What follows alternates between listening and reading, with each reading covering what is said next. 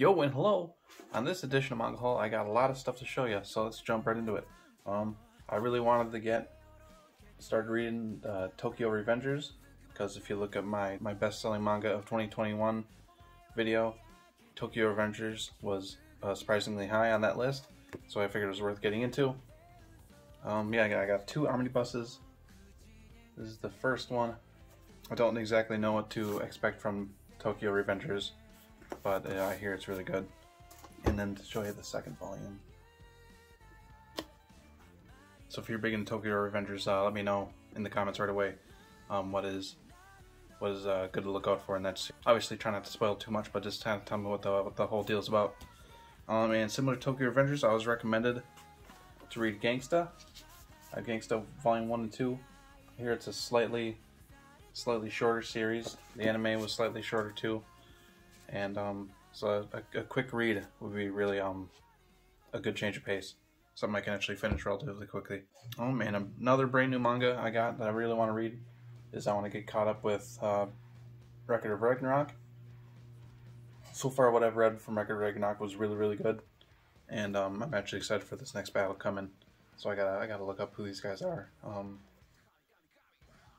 But Record of Ragnarok is actually a banger. I probably recommend to read the manga first and maybe skip the anime, because I hear the anime has like some really rough animation sometimes, like a lot of still frames in the combat scenes and stuff, so you know, the manga can't really go wrong. And another big jump I'm taking is I'm getting into more Way of the House Husband. This is almost the rest of what I can get right now, I think. Went ahead and got 3 more volumes of Way of the House Husband, volumes 3, 4, and 5.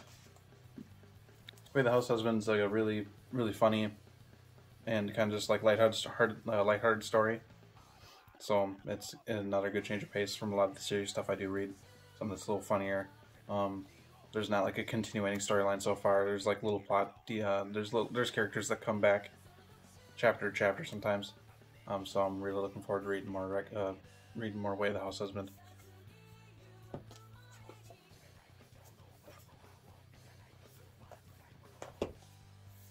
For it. These don't take me too long to read, so that's why I'm getting like at least 2, 3 at a time, because I've done it before. I've read the first 2 volumes kind of just like at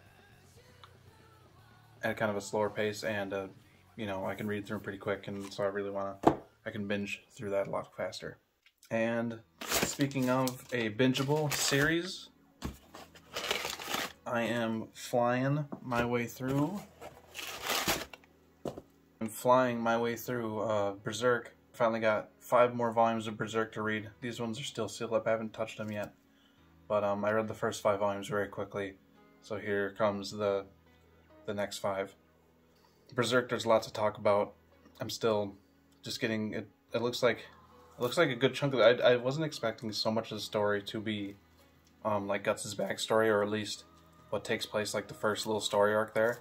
Like Guts, when he was in the Band of the Hawk, seems to take up a big chunk of the whole series, so I don't know exactly when that ends or how far that goes, when the timeline kind of catches up where you start off with in Volume 1. But there's so much to talk about. I'll have to make dedicated videos. Just, if you're interested in that, I'll make dedicated videos talking specifically about Berserk. So either if you're new to the franchise like me, or if you want maybe see what I picked up while reading it the first time, let me know right away.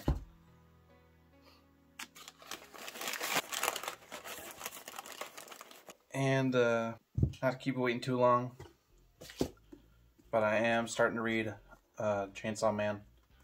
I have volumes 1 and 2 here. These are going to be pretty interesting. The anime just came out, so I'm going to catch up. I'll probably read these 2 volumes, and then I'll watch the anime, what's available. So there's probably a few episodes out by now. So this is really interesting. So we'll see how Chainsaw Man goes.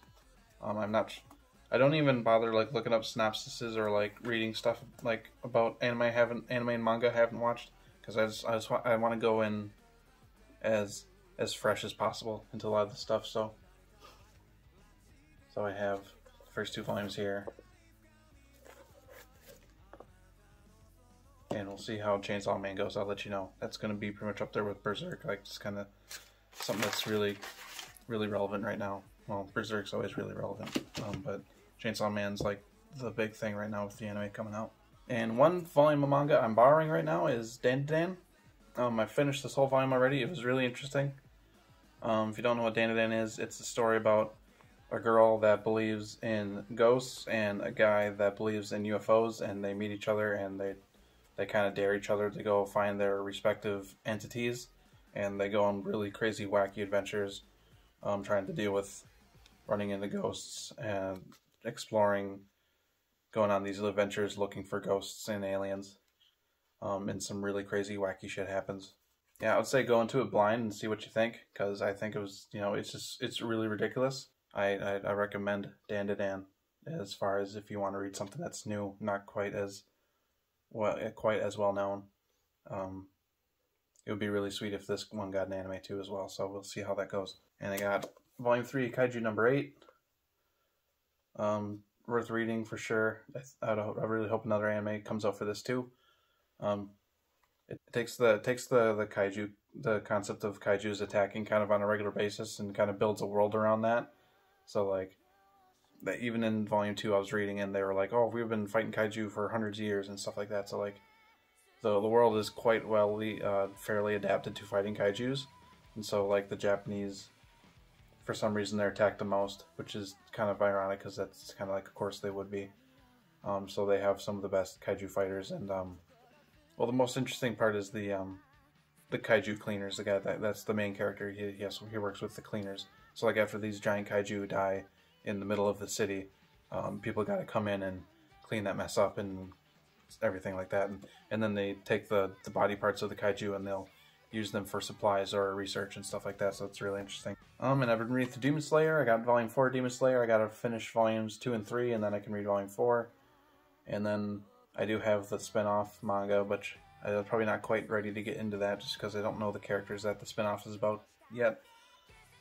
Like, the way Demon Slayer tells its story is really well done. Like, the writing is, the pacing, or like, it feels like, it kind of feels like you're reading a fairy tale, or like a classical story. Kind of has that timeless feel to it, and it's really good. Like a really good hero's journey story. So I think that's really where that's coming from. But Demon Slayer is really good, so I'd recommend it. I'll probably read a good chunk of the manga, and I'll start watching the anime too, since everyone says, I've heard arguments that people like, oh, just watch the anime, you can skip the manga, but the manga still is like the pure version of the story. We got Volume 11 of Yuki Holder. Yuki Holder is the story I really want to keep up with, just because I'm a really big fan of Ken Akamatsu's stuff. So Yuki Holder has been pretty good so far too. My big struggle is I just don't read enough of it. I gotta stay consistent with it. So maybe if I make more videos or read more manga, I'll be able to keep up with some of these series that have many volumes out by now that I've been struggling to keep up with. And I think the last manga I got is Don't Toy With Me, Miss Nagatoro. And yeah, because I was kind of interested. I did like what Uzaki-chan was doing, and I did like that manga a little bit. I liked how funny it was. I like the little scenarios that happens. So I kind of got another one of those, just to try another one out and see how it goes. So Don't Toy With Me, Miss Nagatoro. It's gonna be, yeah, like the idea that you have the girl that teases on the boy, and the boy is completely pathetic. It's kind of just an adorable premise. So we'll see how.